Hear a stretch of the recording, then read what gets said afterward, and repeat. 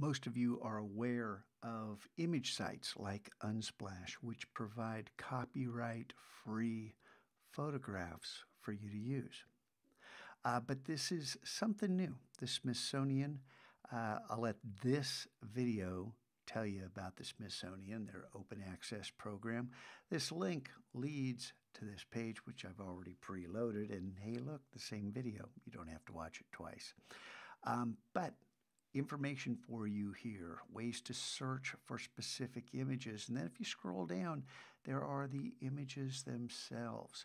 And don't grab these small versions. Hey, Frederick Douglass, a cat. If you click on one of these, then you get to the page, and on this download link, when you click on it, you get a choice of high resolution. If a TIFF is offered, it's higher quality than the JPEG. And you can open a TIFF in Photoshop, okay, and then save it out after you work on it as a PSD. So after you download this, and you can see the image size, it tells you how big it is. So this is a high resolution image. You can do all kinds of cool stuff with this. And you can read a little bit about Frederick Douglass if you don't know anything about him. Cool guy.